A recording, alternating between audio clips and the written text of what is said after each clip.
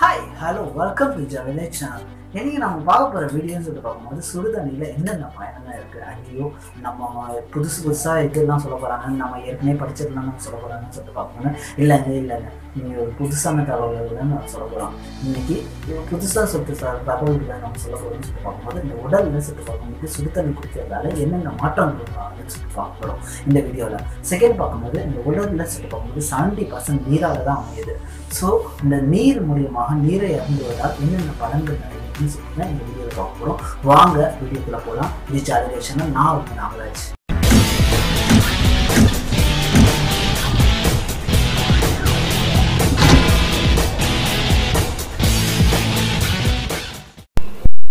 இது வரைக்கும் jolly life சேனலை சப்ஸ்கிரைப் பண்ணாதவங்க சப்ஸ்கிரைப் பண்ணிடுங்க.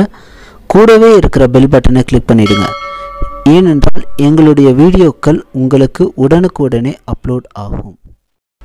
பொதுவாக சின்ன வயசில் பார்த்தீங்கன்னா சுடுதண்ணி குடிச்சு பழகு, சுடுதண்ணியை காய்ச்சி வடிகட்டி குடிங்கன்னு சொல்லிட்டு நிறைய சின்ன வயசில் பார்த்தீங்கன்னா நம்ம ஸ்கூல்லையும் பாடப்புத்தகத்துலையும் நம்ம சொல்லிட்டு இருக்கும். ஏன்னா முன்னோர்கள் நம்ம சொன்னது என்னென்னு சொல்லிட்டு தான் பார்க்கும்போது அதை பின்பற்றுவதே இல்லை. இந்த முன்னோர்கள் சொல்வதை சொல்லிட்டு பார்க்கும்போது இந்த சுடுதண்ணி மூலமாக குணப்படுத்தப்படுகிறது இதுன்னு சொல்லிட்டு பார்க்கும்போது மைக்ரைன், உயர் ரத்த அழுத்தம், குறைந்த ரத்த அழுத்தம், இதயம் சம்பந்தமான நோய்கள், ஆஸ்துமா, தலைவலி, கை கால் வலி, கர்ப்பப்பை சம்பந்தமான நோய்கள் மற்றும் நரம்பு முடிச்சு, கொழுப்பு குறைத்தல், அதிக பசியின்மை போன்ற நோய்களை குறைப்பதற்கு இது காரணமாக இருக்குது. இந்த சுடுதண்ணியை குடிக்கிறதால ஐயோ சாமி, இந்த சுடுதண்ணி குடிக்கிறதால இவ்வளோ பலன்கள் இருக்குதான்னு சொல்லிட்டு பார்க்கும்போது அந்த காலத்தில் ஆரோ வாட்டர்லாம் நம்ம குடிக்கிறதுனா, அதாவது இப்போ இருக்கிற ஆரோ வாட்டர்லாம் குடிக்கிறதுனா பார்த்தீங்கன்னா அந்த காலத்தில் ஆரோ வாட்டர்லாம் குடிக்கல.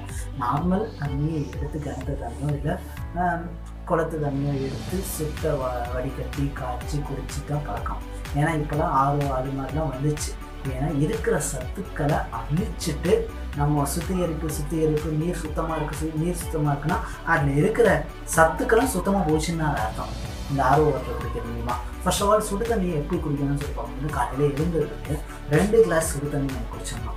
இந்த சுடு தண்ணி ஃபர்ஸ்ட் ஆஃப் ஆல் ரொம்ப கஷ்டமாக தான் இருக்கும். 2 கிளாஸ் சுடு தண்ணி குடி அப்படின்னு சொல்லிட்டு ரொம்ப ரொம்ப ரொம்ப ரொம்ப ரொம்ப கஷ்டமாக தான் இருக்கும்.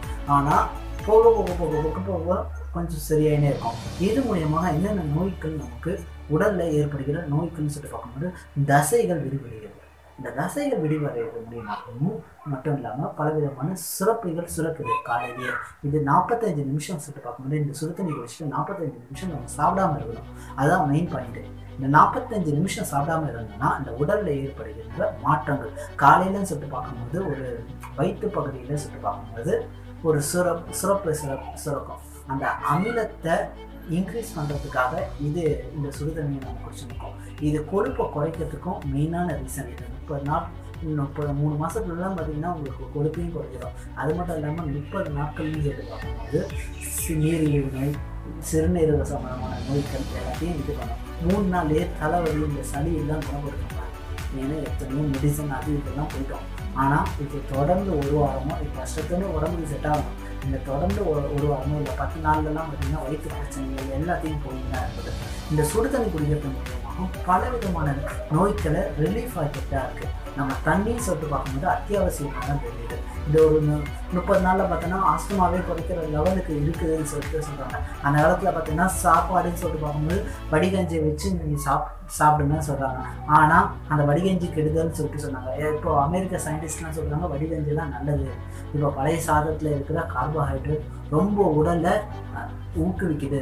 அதே போல் தாங்க சுடுதண்ணிலையும் இந்த உடல் அசௌகரியம்னு சொல்லிட்டு பார்த்தீங்கன்னா முழுக்க இல்லாமல் ஆகுது. கொஞ்சம் கொஞ்சமாக நீங்கள் சுடுதண்ணியை நீங்கள் குடிச்சு பாருங்கள். நீங்கள் உடல் சுறுசுறுப்பு அடைவது மட்டும் இல்லாமல் உங்களுடைய மந்தத்தன்மையை போக்குவதற்கு இது ஒரு காரணியாக இருக்குது. நம்ம டெய்லி அன்றாடம் குடிக்கக்கூடிய குடிநீரில் சுடு தண்ணி என்பது அத்தியாவசியமான ஒன்று. இன்று ஆர்ஓ வாட்டர்கள் மற்றும் பல்வேறு விதமாக சுத்திகரிக்கப்பட்ட வாட்டர்கள் வாங்குவதன் மூலமாக பலவிதமான பிரச்சனைகள் தான் இருக்குது.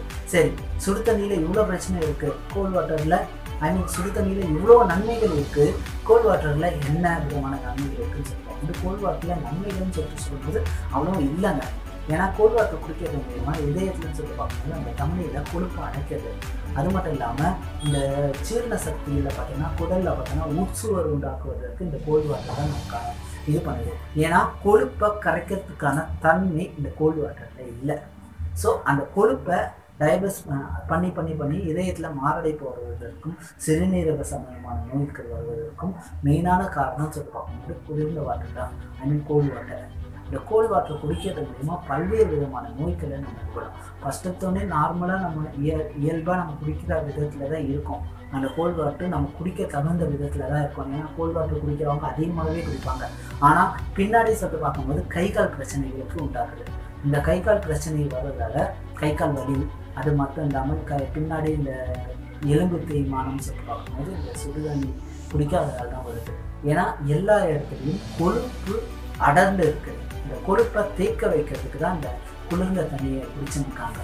இந்த சுடுதண்ணி குடிக்கிறது மூலமாக இந்த கொழுப்பை நம்ம உடம்புல தேவையற்ற பொருட்களை கரைக்கிறது இந்த சுடுதண்ணி குடிக்கிறதால. ஸோ மக்களே இந்த மாதிரி வீடியோக்கள் சொல்லுவோம். இந்த வீடியோ பிடிச்சிருந்தா லைக் பண்ணுங்கள், ஷேர் பண்ணுங்கள். மற்றும் சுடுதண்ணியுடைய நன்மைகள், ஏன்னா நிறைய பேர் சொல்லிட மாட்டாங்க சுடுதண்ணியில் இவ்வளோ நன்மைகள் இருக்குதான்னு சொல்லிட்டு. ஸோ இந்த மாதிரி வீடியோக்கள் பார்க்கறதுக்கு ஜாலி லைஃப் சேனல் சப்ஸ்கிரைப் பண்ணுங்கள். நீங்கள் சப்ஸ்கிரைப் பண்ணுறது மூலியமாகவும் எந்த மாதிரி வீடியோக்கள் போடணும்னு சொல்லியிருந்தீங்கன்னா அந்த மாதிரி நான் வீடியோக்களும் நான் போடுறேன். இந்த வீடியோ பிடிச்சிருந்தீங்கன்னா நீங்கள் உங்களுக்கு பிடிக்கலனாலும் மற்றவங்களுக்கு ஷேர் பண்ணுறது மூலியமாகவும் உங்களுக்கு பலன் இருக்குது. அடுத்த வீடியோ போடுறது உங்கள்கிட்ட